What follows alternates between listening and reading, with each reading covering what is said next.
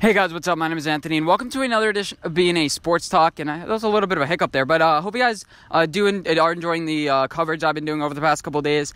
I think it's been fairly solid. I mentioned Matt Peart. I like him a lot. I do. I think that, you know, as far as Nate Solder, we're gonna have that conversation for videos to come.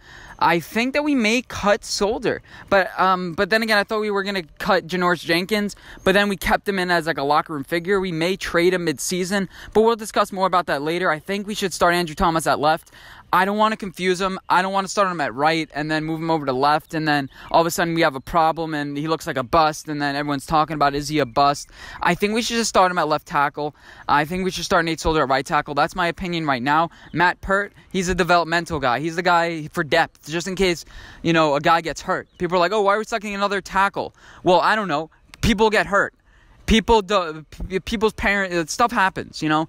It's not perfect. You selected the best guy available. Now, yesterday I wanted us to trade up into the third round, but we didn't see a guy that we liked. I'm fine with that. You didn't like Jabari Zuniga. You didn't like Grenard. You didn't like any of the guys that went. That's good. I'm totally okay with that. But today, I really think you should trade up. We don't need 4 7th-round picks. I would keep Mr. Irrelevant just for like the jokes and the memes and stuff, because you don't trade Mr. Irrelevant. If you're gifted Mr. Irrelevant, you don't trade out of that spot. That's just a given. I like this guy, Meek Robinson, cornerback. I think we should focus on defense today. I wouldn't be upset if we get a wide receiver. Antonio Gandy-Golden is still available. There are a decent amount of receivers also still available as well. I don't want to go running back. Really, the only thing I wouldn't mind, you know, McFarland, he's still available. But out of the top wide receivers available, Antonio Gandy-Golden is a guy that I really like. And as far as the rest of the guys that are still available, you do have KJ Hill, Colin Johnson, Joe Reed. Donovan Peoples-Jones, I think, is a little bit overrated. I saw him at the Penn State game. That's the only game I watched. Didn't really like him. I think we can get Tyler Johnson at 150. As far as any tight ends, I don't think we should draft any guys. No guys right now on the board really jump out at me that well, unless we know something that we don't. And the thing is, the Giants have been selecting from the same pool: Alabama, Georgia, UConn. Those are the pools we're selecting out of. So we've been a little bit safe. I think we're gonna go a little bit small school today. Offensive tackle, I think we're good at. You could take a card on a Trey Adams later.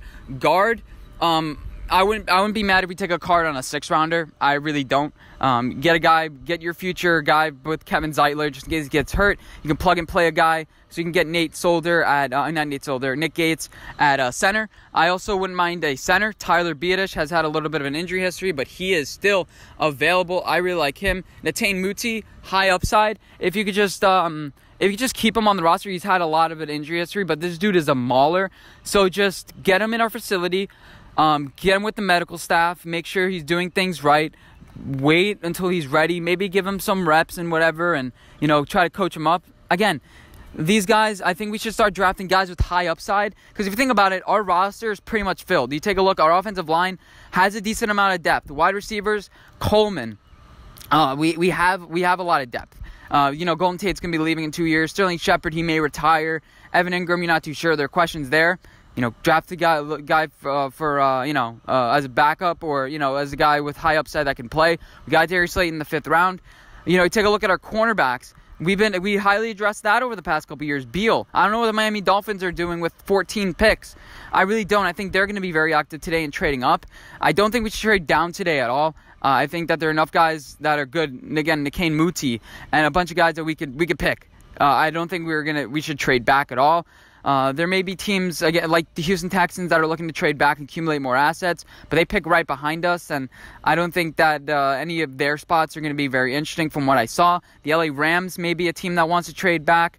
The Denver Broncos may want to trade back. I don't really think so about them. I think it's just going to select the best guy available. I'm going to make a video about it later, but, like, they haven't really addressed the offensive line. They drafted Cushenberry, but, like, who's going to be their tackle? I'm not too sure. But, so as far as the other positions, cornerback and Meek Robinson, I really like. We already addressed safety. I think we're good in the secondary. Edge is a major thing that I think we should address today. A couple of guys that you really liked didn't fall to you, but I think you should address edge today. Your inside linebackers, they're not that many that are good, but Troy Dye, I think we should take him. Akeem Gathers-Gaither, love him. Those are two guys that are going to be available probably, or at least one of them, because there's two outside linebackers. And yeah, that's pretty much it. As far as D-end, Curtis Weaver, I've heard mixed things about him. I've heard of some people had a first-round grade on this dude. So again, high upside. Bradley and I really like him. So, yeah, Alton Robinson, I've heard good things about him. I'm just looking at the list right now, which probably makes my voice sound a little bit weird because I'm not right next to my microphone on my phone. And cornerbacks, just to round out the next guys available. I'm pretty sure you guys have checked. Troy Pride Jr. had good things about, but overall, Lamar Jackson, I think the 7th round grade on him would be good. But I want us to take some gambles today.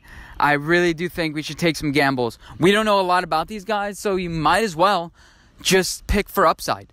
And if we don't, if you pick the safe guys, I'll be a little bit upset today. The goal today, get an edge guy to help out Leonard Williams, make him not double team, because that's a big issue that we still have on this team. We didn't really address that. Maybe get an outside linebacker, Troy Dye. Those are the guys I'm looking at today. I'm excited. I've never been more excited about a day 3 draft. We have 7 picks today. The draft starts at 12 if you're not sure. If you weren't sure, because it's so hard to find information about the draft. Like, they have all the information, they have all the top prospects, but like when does it start? I feel like they should do a better job with that. Like, this is a little bit side tangent, but I was doing the weather or whatever. I saw enhanced risk for a tornado. I don't know when the tornado's coming. Like, people are missing out on, like, oh, there might be a tornado. I'm like, yeah, but when is it going to happen? But anyway, hope you guys enjoy this video. And, yeah, hope you guys have enjoyed my draft coverage. We'll talk more about the Solder, Evan Ingram, and maybe Logan Ryan, because I've been thinking about him recently. And another video, and I'll see you guys in my next one. Bye, guys.